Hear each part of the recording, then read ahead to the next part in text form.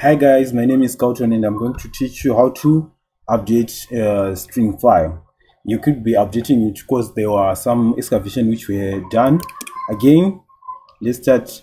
I select the folder which have my data as my working directory. Then from there, I drag the after dig. Then I drag the dig so that I can see where the area ends. If the data fits to each other, I see that it fits perfectly.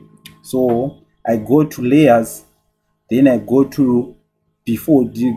If you can see before, there is in sort of an eye. You left click it so that it closes like this, but when you want to open it, you just click it again. Then I click it to close.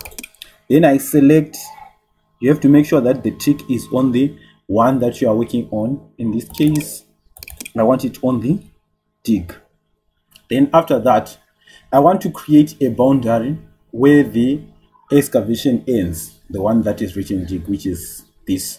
So I go to snap to point. You have to make sure that you're snapping on point so that you will be able to get the boundary. Then you go to new, then I create a folder, a string called bound, then I apply. That's a new string. Then I make sure that the tick is on the bound string, correct. Then you go to create, digitize, then properties, you select the string number that you want. In this case I want 8, then I say apply. Then I go back to create, then I say digitize new point. So you start, and I'm starting going, in this case I'm going clockwise. I'll be a bit faster so that the video can be short. So you might find that I've been skipping some points, but it doesn't matter. This one is for learning purposes. And right now, if you have noticed, the string color for the boundary looks like the string color that's already there in the dig. So I might have to change it when I finish digitizing. So when you are about to go back to the first point, you just go to close string with the current string, then you say apply. After that, I go back to layers, then to the eye, to the dig, then I mark it so that I can see if the boundary is closed. So you can see the boundary is closed. And now to change the boundaries, the boundary string number, you go to edit, then I go to string, then I say to segment, sorry, then I say renumber. I select the segment, then I renumber it to, let's say, 9. Then I apply. Now, then I save.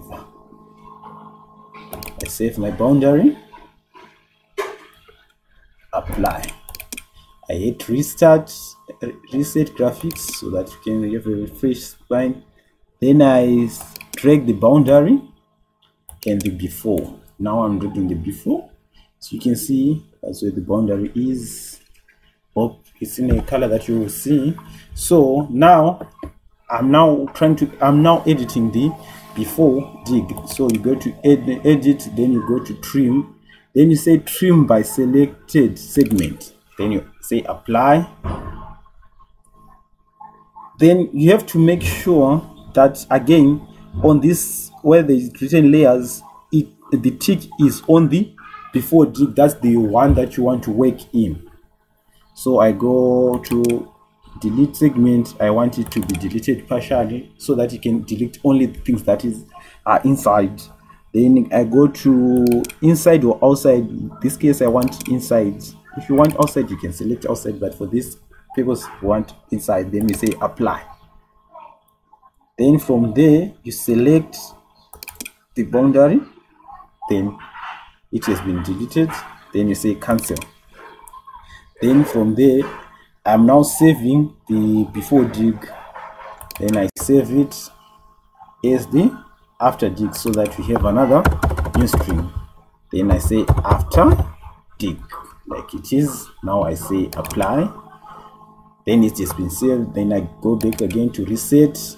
I reset, I drag the after dig now instead of the before dig. As you can see, you have this page where there is no data because we have deleted it. Then you select the dig, then you drag it. As you can see, the dig now fits on the after dig. Now what you do, you select the after dig, the one that you want to edit, as your working directory.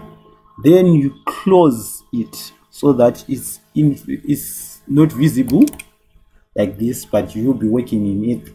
Then you go to edit, then you say segment, string, sorry, copy. Then you go to string copy, then you select the one that you want to copy. In this case, I want to copy this one. Then it's written 98, so I'll copy it as it is. So it's saying from layer dig string 98 to layer after dig string 98. Then I say apply, then I say edit again, string copy, and then I select the one that I want to copy. Then it's 8, I apply. I can select the one, the blue one, it's 2, then I say apply. If you do vice versa here, it won't copy and it will be a mess. Anyway, from there I reopen my string, then I close the dig. As you can see, the information is still there. Then I save, apply. Yes. Now go to display for the reset, sorry. Then you go to after dig again. This is now our after dig. I go to display, then I say point attributes, then I apply. After applying, as you can see, we have the original tools. That's white.